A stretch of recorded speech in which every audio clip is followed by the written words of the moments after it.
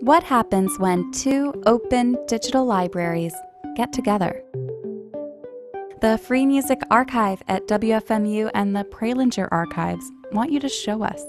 We're hosting a remix contest where we're challenging you to mate our collections together. We're calling it The Past, reimagined as the future. Let's go over how to enter. Step 1. Visit archive.org. Search the Prelinger Archives Collection and find something you like.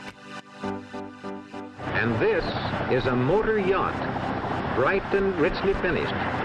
People on it are going for a pleasure ride up the river. Roger and Nancy now see the broad span of the George Washington Bridge. Step 2.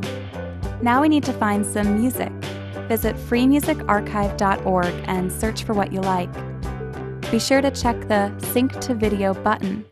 That'll make sure the music you find allows for derivative works.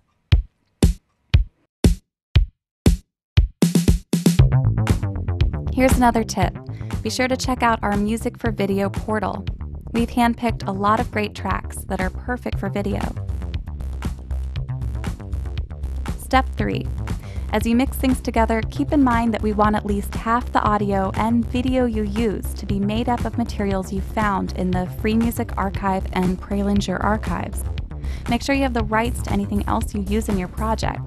Either make it yourself or find it in the public domain. And don't make anything longer than 15 minutes.